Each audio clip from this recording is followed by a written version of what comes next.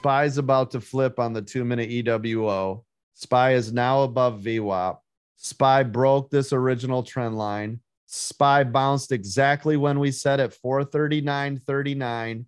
SPY has not come back. It's broke through our critical level and held a 440. It's moving up to the 200. The 200 is going to be your next level of resistance to watch for.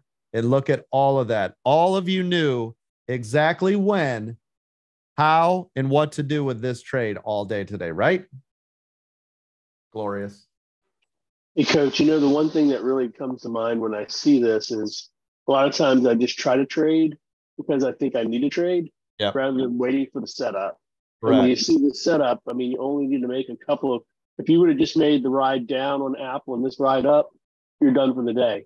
Absolutely. You keep going through, I need to trade. I want to trade. I got to get it. I got to do something. And it doesn't work. That's correct. Yeah, you're better to wait. This is why I always say you're better to wait for good quality setups.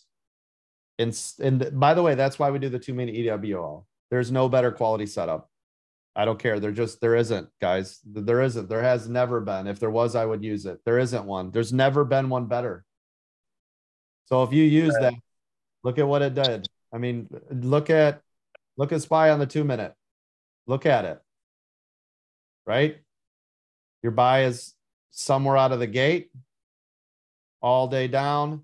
Now we're starting to get a color reversal, waiting for the second one to be larger than the first. Re-entry to the upside. Now we know, because I'm a master scalper of this area, so we already knew the bounce.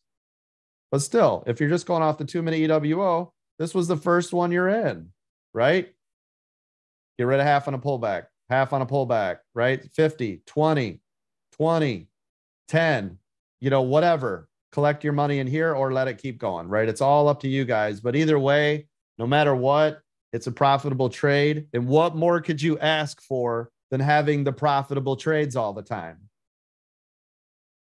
And I told you, if you guys can get in at the right time, you've already beaten 80 to 90% of all professional day traders. If you can get in at the right time, you've already beaten all of them. And by using this strategy, you will consistently beat the shit out of all of them.